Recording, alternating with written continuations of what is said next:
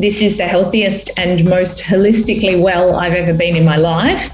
So part of this now for me is locking down those gains.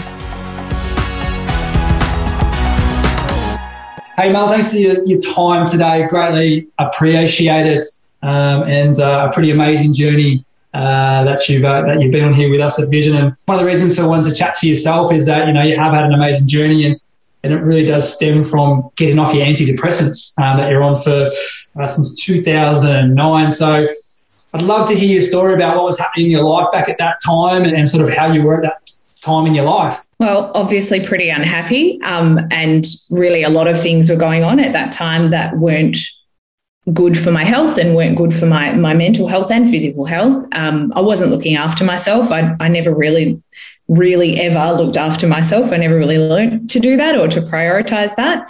Got to the point where I actually hadn't been sleeping properly. I had really horrific insomnia for about probably 2 years. Really was not sleeping very much, a couple of hours a night, very broken, which is not so good for human flourishing. No. And the people that were around me, I didn't necessarily have the best support structures at that point. And after my GP basically argued with me for about 6 months, or warmly encouraged me that I really needed to think about taking antidepressants to get on top of the insomnia. And I refused, fought, argued. And I think mostly the stigma of having poor mental health, like I haven't got this, I'm not in control of myself and my emotions in my life. Pretty much just came to a point where I was quite literally in tears on the floor in my GP's office saying, I can't do this anymore. I don't have anything left in me. And she said, okay, will you now take the antidepressants? And I did, thank goodness. And I noticed positive results probably within about 2 weeks. It was quite a rapid uptick. And I also started therapy at that time. I was very adamant that I wouldn't be taking the medication alone, because it's kind of medication, I think, is only one part of the solution for a lot of people. And for me, that was true. So I was really overweight at that time as well. Wasn't looking after my body, wasn't really exercising at all. Just not really ticking a lot of boxes circa 2009, if I'm honest. Yeah. Let's fast forward though, because that was obviously a bit of a turning point in one direction in your life. But if we fast forward to, this beautiful time in 2021 and 2020 that we went through, you are 21.4 kilos down, you do sleep better, you're running, you get the runs, and you're off the antidepressant. So I'm sure giving it a college crack, I tell you what, just couldn't be two further points apart on the compass in a lot of ways. I'm much stronger, I'm more resilient, I'm more capable of handling, riding the emotional waves, including lockdown and occasional earthquakes. No antidepressants. I finished taking those with my GP supervision, which is a really important point. You shouldn't ever just stop taking them. Yeah, sure, a couple of months ago, I felt like, well, if I'm going to be locked in the house, I'm going to smash some other goals, because I can't enjoy the goals of leaving the house. And this was just one of the things. Yep, running 3 times a week, eating 1,000 times better, 21.4 kilos lighter than I was sort of this time last year. I've made friends that, just killing it a little bit, which doesn't mean it's not hard. Sometimes it is, but I'm better able to kind of ride it out, I think. Yeah, and that's a good point that you're making. You talk about you can't do it on your own. You do need the right support around you. And I know you've got, obviously, you had your GP that supported you during this time. You also did therapists, and you've got your trainer, Macram. Tell me about having the right people around you, which has helped you get to where you are today. I think the right personal trainer is a little bit like a therapist. You have to have the right personality blend. I can be a little bit abusive in my training sessions, so it's nice we love it. The more abuse, the match, the better. We love it. I mean, he deserves it, so that's a separate issue. But, to have someone who can kind of riff off with me like that, and kind of have that But also, the support. Like I will text him crazy things like, hey, what should I do with this kind of food? Or how many calories does that have in it? And he's always so helpful, and he'll explain things to me, not only answer the question, but actually explain the why, which helps it to bed down a little bit more. So having that support, having someone believe in me a little bit more than I believe in myself, like he'll sort of go, okay, what do you think about this for a goal? And I'll go, dude, you're actually mental. I can't. That's way out of my capacity. And he'll go, okay, do you want to give it a try? And we'll try it and we'll hit it. And it's like, where did that come from? Yeah, and it's true though. Sometimes you just need somebody to believe in you before you can believe in yourself. And then once someone's giving you that encouragement and that push to move forward, like you then have that time going, yeah, no, I can do this. I know, and I have had gym memberships before to sort of bigger franchises where it's really just like, if you show up, if you don't, we don't really mind because we're getting the money.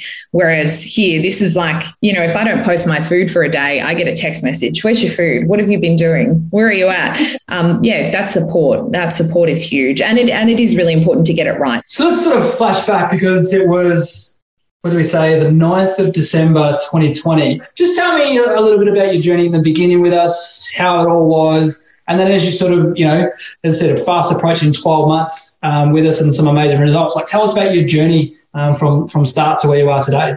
Well, so like many people in Melbourne last year, I dealt with my feelings about lockdown by having a relationship with Uber Eats that was not healthy. No, you didn't have any wine? No wine? No, not really. Alcohol's not really my bag, right? Or both. For the wine. Just feeling worse and worse, and kind of got toward the end of the year where I thought, no, I'm not interested in this. I'm not doing this again. I'm not falling into these old patterns. I'm worth more than this, and I deserve more than this. I knew that I wanted a more personal approach than what you would get in perhaps some of the larger gyms, because I had done that before and it had worked really well for me. And then I looked at the website, and a lot of what was written there really resonated with what I was looking for, which was that holistic approach, not just going, here is the science of losing weight, because you can find that in a lot of places, and you can find a lot of different takes on that in a lot of places, but acknowledging that food is part of life. And for me, I love my food. I don't ever want a version of life that is just lettuce leaves and water, because that's sad. I want to. That's not living. No, for me, it's not as well. Finding a way, like eating foods that I enjoy eating, that taste good, but that also nourish. And so, a lot of that really resonated with me. And I thought, look, I'm going to go, I'll see what this is about. And if it doesn't quite fit, I'll go on. And I mean, the rest is history. I met with Luke. We had a great chat. We had a lot of laughs. You kind of have to deal with this like lockdown rig that I've been working on. Yeah. There's a lot of KFC. It's not going too well. And it's a really vulnerable moment, I think, that first conversation. And then I did my first body scan. Well, I think I cried for an hour. You really have to be ready. You have to be 100% prepared to jump on board. And that doesn't mean it's hard straight away, but it means you have to be ready to do that and be ready to be confronted by your total visceral body fat and things like that being given to you on a really nice piece of paper. It's a beautiful piece of paper. Sometimes the truth will set you free, and it becomes real. And we can talk about the results that we see on the paper, but the way we feel in our body physically, mentally, the way we get out of bed in the morning, the way we feel nourished, the way that we put our clothes on in the morning, the way that we walk down the street, the way we hold ourselves, like it's all the flow-on effect from that sort of stuff, which 1,000%. We didn't think we could give you more energy, but we have. Some people might call it scary, but I call it exciting, especially when the ginger power. He loves it. Yeah. So what's next for you, Mel? Like, let's talk about future. Like, I know you're doing the running sort of stuff at the moment. You've had a bit of fun. Like, what's on the horizon for Mel?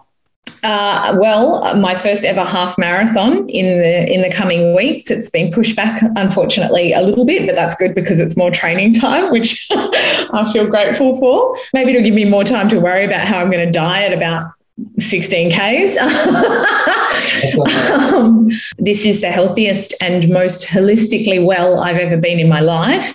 So part of this now for me is locking down those gains and kind of luxuriating in the fact that I've managed to do this. If we could do a mic drop moment, Mel, that was it. Like literally drop the mic, because, you know, you just made a great point. It's like sometimes we don't need to continually aspire to do more or try more or become more. We just need to actually go, this is the routine that I've built in my life. And to stay in this happy place of feeling fit, healthy, energetic, I just need to keep doing this routine. So the goal is to actually keep doing what we're doing and keep a good routine that we enjoy doing. You know, even thinking about where I was 6 months ago, I think I found a Facebook post the other day where I was really proud of myself for running 3.8 kilometers. And I really was at the time, because it was huge then. And now I look back and I go, oh, baby Melanie, 3.8 kilometers.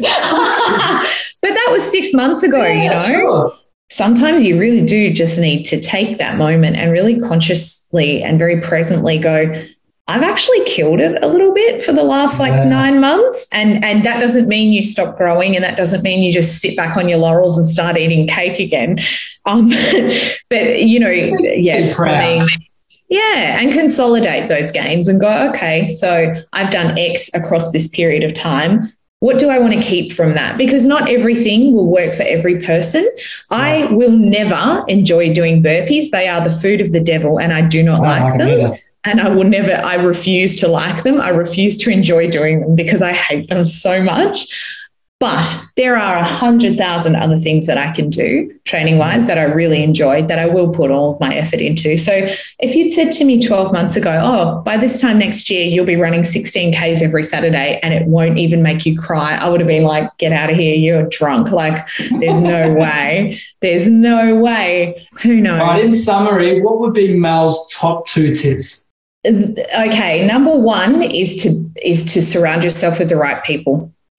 And I think that's a huge part of what sets vision aside, is that it is, and I know this sounds really like contrived, but it's true. It's a community. I've made so many friends in the last 9 months who will provide support and recipes and laughter and funny memes and just all the things.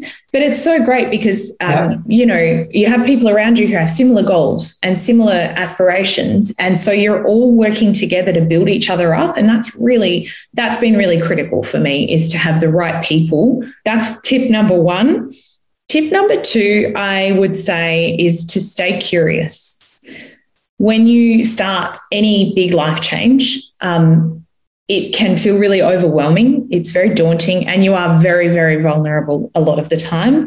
And one thing I found really helpful is just, rather than being overwhelmed by those feelings as they come up, and they still do now, just kind of get curious as to why you're feeling that way. A lot of the time for me, it's like, oh, I didn't get enough sleep last night, of course, rather than get trapped in that cycle, which I've been super guilty of making a less excellent choice and then feeling crap and then making more bad choices to try and sort of band-aid over that bad feeling. Just kind of go, okay, so I ate sushi yesterday and I probably ate a little too much, and it turns out there's a lot of carbs in sushi, which I did not think there would be. But instead of going, oh, well, you know, now I've stuffed it, I'm just going to eat crap for the rest of the week and I'll start again Monday. Just to kind of take that moment and take that breath and that pause and go, okay, I did make a less than excellent choice, but it was better than having takeaway, which was the other thing that I was considering at that point in time. And also, I'm allowed to make the occasional choice that is not sterling silver and perfect, because my goals are here and they're important to me, and it doesn't matter, you know. It's I think stay curious and stay really present and grounded, and let the feelings come to you. You can feel like you want to eat a family block of chocolate. I pretty much do every day. You can have that feeling. Just try not to act on it as much, you know. No, I love it. So great. There's two great summaries. There's, you know, one, have the right people around you to support you, and the ones that are going to, you know, be there with you on the journey and uplift you, not the Debbie Downers, so to speak. She gets a bit of a bad rap. Poor Debbie. And number 2, just be curious and don't be hard on yourself, you know. So that's awesome. No. Well, Mel, like, we are proud of you. Like, we love your journey. And as I said, you put a post up a while ago, and I did get very emotional read that sort of stuff, because it is exactly why we do what we do. Because we love exercise and we love the people that inside of our studio. So thank you, Mel. I appreciate your time. You're an absolute rock star, and keep kicking your goals. Love it. Can and will. Thank you very much.